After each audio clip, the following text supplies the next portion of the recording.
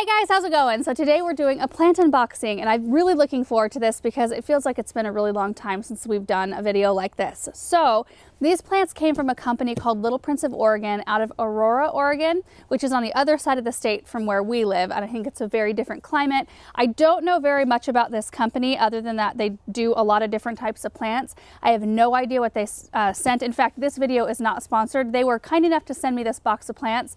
And usually when somebody offers to send plants my way, I am not the type who's going to turn that down.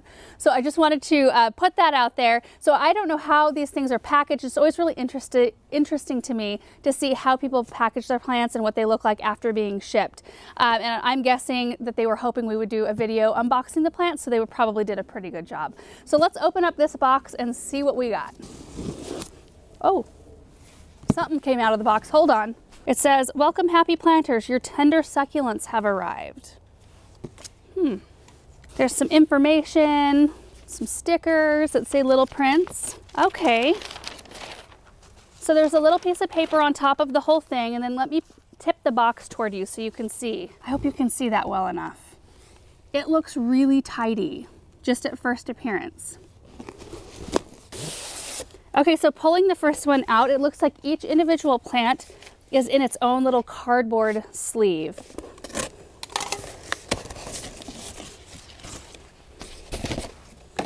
Wow.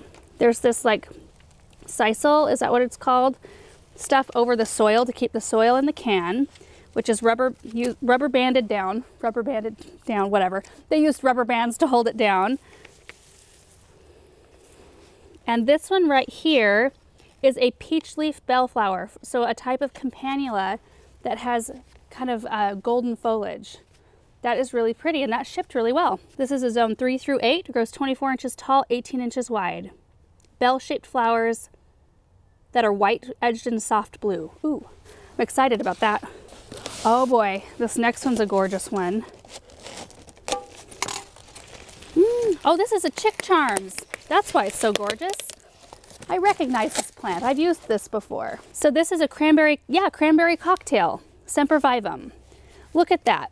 So we've got kind of that light green with the cranberry color foliage that's kind of like in the interior of each leaf. And then the older leaves have kind of the red on the tips. And there's also a little baby here and little babies forming on the inside. That is a nice looking plant. Oh boy.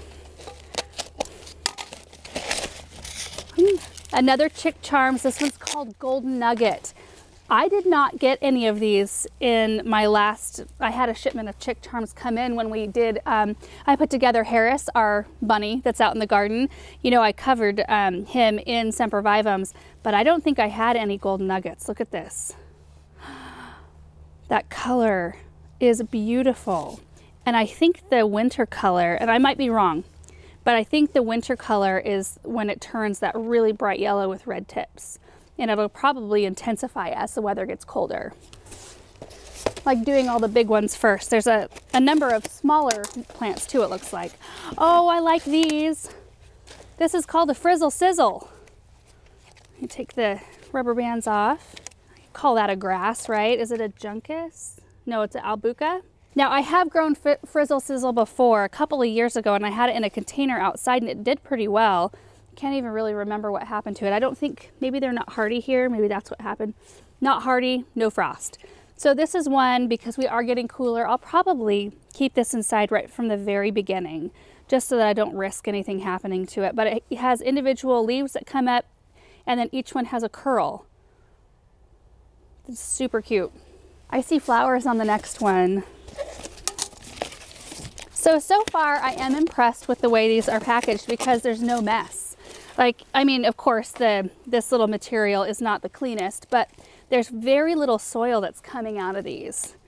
And I think that's the most important. You just don't want the roots to be all upset and have a bunch of broken foliage and stuff. This is a meadow rue. Evening Star Strain is the variety. Isn't that the most delicate looking thing? So this is a zone 6. So I'm gonna need to plant this somewhere protected. The last 2 winters we've had very mild winters. I think technically a zone 6 winter, but you guys know 3 years ago we had -17 degrees Fahrenheit, which is zone 5. So if we plant any zone 6 things, we do have to make sure to kind of tuck them in like on the south side of the house where they'll stay a little bit warmer.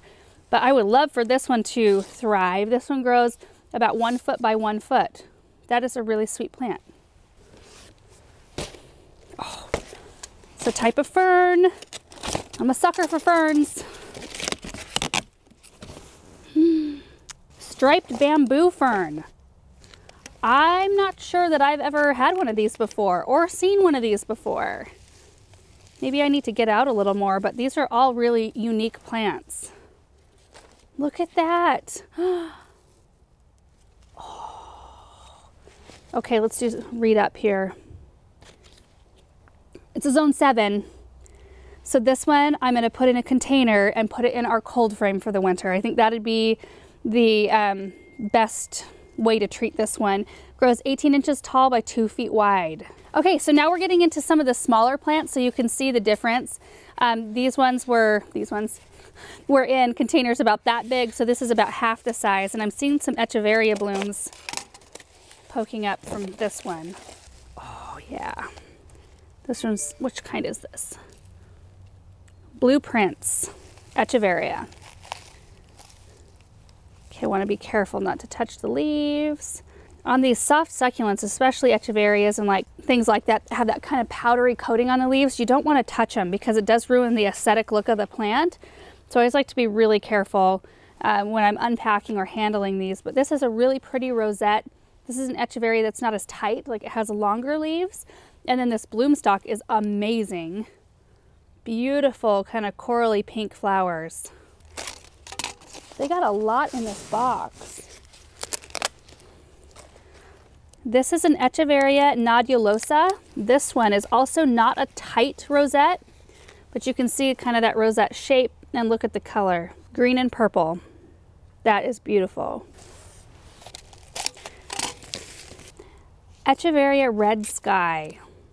That's gorgeous. Now that one's a lot tighter than these other ones, but I think they're all great to use because they all offer something different in an arrangement. And sometimes you need the taller, and then you do want that kind of weighty bold as well.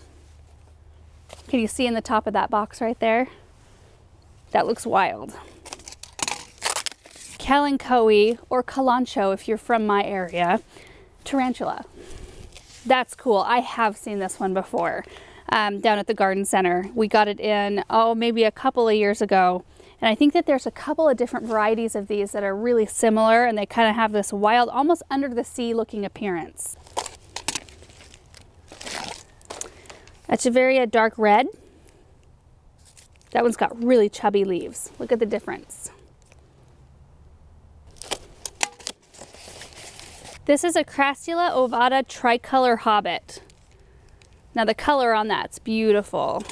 So you've got your green, you know, Crassula looking foliage. And I'm really good at describing things. And then it's tipped with the bright yellow and red. Look at that. I don't even know how to describe that. It's like kind of airplane-ish. I don't know, it looks like it has wings. It's really cool looking, kind of that light icy blue. Don't be jealous of the way I describe stuff, Erin. I'd like to see how you describe everything. That would be funny. Erin should do a plant unboxing. This is an Aeonium called Kiwi. Now this one looks like it's, you know, it's got a really nice rosette, but it does look like I need to groom a little bit off. So see the leaves right there? Just a tiny bit of damage around the base of this plant. Not bad though. I mean, pretty good ratio here because all of these are great.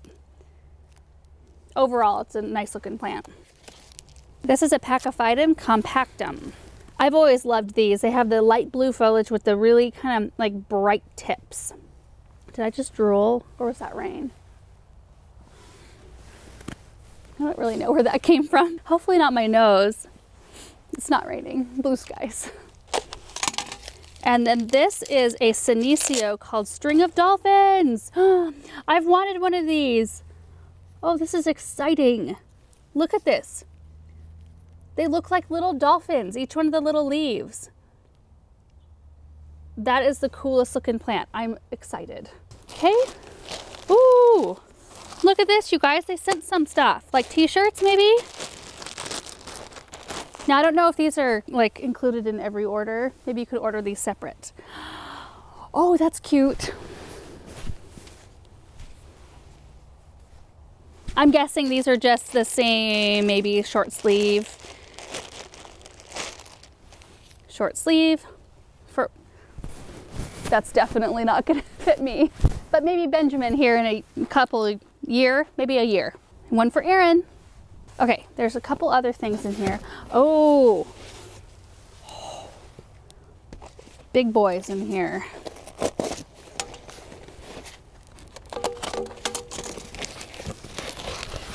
Oh, see, this is interesting. So we got to see, let me move the shirts. We got to see how multiple different sizes of plants are shipped from this company anyway. And it's interesting to see like the height. And you know, you never know when you're getting something that's like a shrub or a perennial that's naturally taller, like how do you ship that without damaging the leaves and the blooms? This one looks pretty good. So this one is a Syningia Hardy Pink Gloxinia, a zone 6. So another one I'll just need to put in a protected spot, but that is beautiful. So it's got really soft leaves and long bell-shaped blooms, kind of that really light, soft pink. That's a beautiful plant. Hardy Orchid. Ha! This one's called Alba. And these are, I actually bought some hardy orchids at the flower show in Seattle, Northwest Flower Show. Is that what it's called? Anyway, I bought some, and then a really sweet nursery over when we went to Charlotte, North Carolina for the show, they brought me some bulbs, and I have them growing on in the greenhouse. I'm really excited to add to my collection. So these right here are a zone 6 to 9 and grow 2 feet by 2 feet, and they've got their really thick, strappy foliage and then a beautiful white bloom. And then there's a couple of boxes. I don't know what's in here. Let's take a look. Actually, so that actually does it for what was in this box. It's quite a bit in this size of box, I think. Oh, look at little bear planter. Look at how cute those are. And, oh, this was an elephant. So this is perfect for things like this. Done, voila. Super cute. Well, I'm really impressed with this load of plants. I feel like they were all packaged really well. I think their method works really nicely. I don't know how much of a pain it is to pack up plants like that, but they were all packaged with care, you can tell. And then these are cute little planters, and the t-shirts are all really fun. So anyway, I mean, it feels like Christmas when we get to do a plant unboxing like that. And maybe that's a good idea for somebody that you know that's having like an event coming up. I would love it, Aaron, if you would order me a box of plants for any event. It would be great because it's just so fun, especially when you don't know what's coming. And so this is just a really fun variety of kind of unusual and maybe more rare varieties. And I'm kind of getting the vibe that maybe that's what they do. They kind of specialize in stuff that's just not your run-of-the-mill fern. It's something unique. So anyway, thank you guys so much for watching this video. I hope you enjoyed it, and we will see you in the next one. Bye.